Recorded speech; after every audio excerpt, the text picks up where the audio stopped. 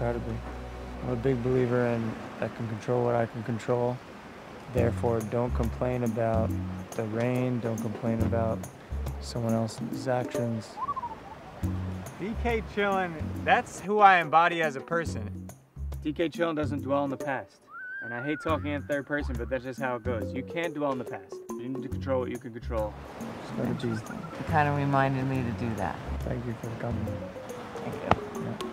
When I look at my DK Chillin finesse game, it puts me out of the limelight and gives me a sense of perspective and gives me a view of the court that's out there.